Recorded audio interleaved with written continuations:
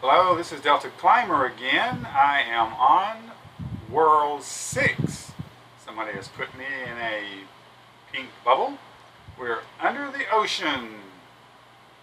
I was going to show you guys a couple of good farming spots, but by the time you get to World 6, you probably could show me some good farming spots. But this is where I like to do my little farming, my little grinding. I love the way it has a bigger bounce here under the ocean. One of the first quests that you have to do is the sea serpents. I like to come right over here. There's a little grassy island with a rock and one little tree. And right here you have 4 sea snakes or sea serpents. And once your character gets big enough, I see my pet's working again now.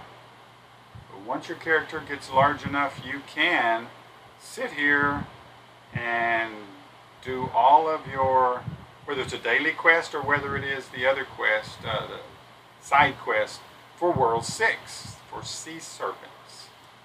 Alright. Another side quest is electric crabs. See somebody working the electric crabs there. If your character is small and you can't take the damage from the electric crabs, you can go right here. There's 2 crabs and they don't come up on the beach here. Once your character gets much larger, you can park right here, and there's like 5 crabs around this area. So you can park your guy here, and once you start getting them, one at a time, you can clobber your crab quests pretty quickly. Another thing that you have to do on this floor are the seahorses,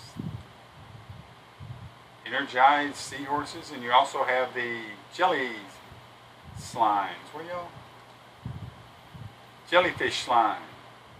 My favorite place for jellyfish slime. Right here in this, somebody's already here. I have shown people this spot and somebody's already parked here.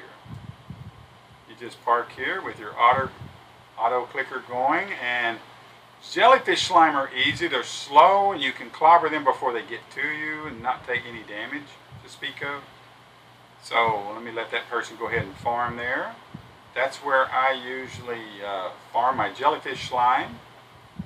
And the horses, these are not cursed horses, these are spirit horses. Well, there's one spot there. Right here by this lamppost you have a couple, and if you're right here, as you can see, they will not come up on the beach here to get you. Somebody has already got these covered, that's okay. 2 dragons working the spot. But you want to find 2, like there's 2 right there, or 3 is even better. And back up on the sand so they don't come up on the sand, and you can clobber them and not have any problems. This way up here, all of these guys can attack you up here, so I don't recommend farming them up here, but you might find a spot where they are okay up here.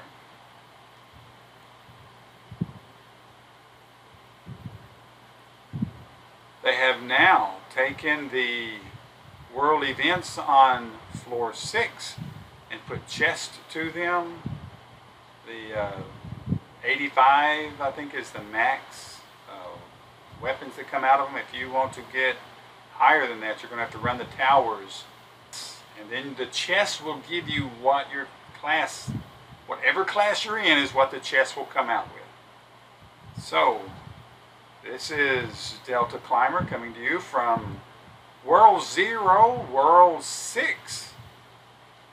And it's kind of sad that the series is over. But it's exciting because we have a new one coming up. Make sure that you put any ideas for game series for Delta and Wee's gaming adventures in the comments, and we will take a look at that. But until next time, this is Deltaclimber coming to you from World Zero. See you guys in the game. Bye-bye.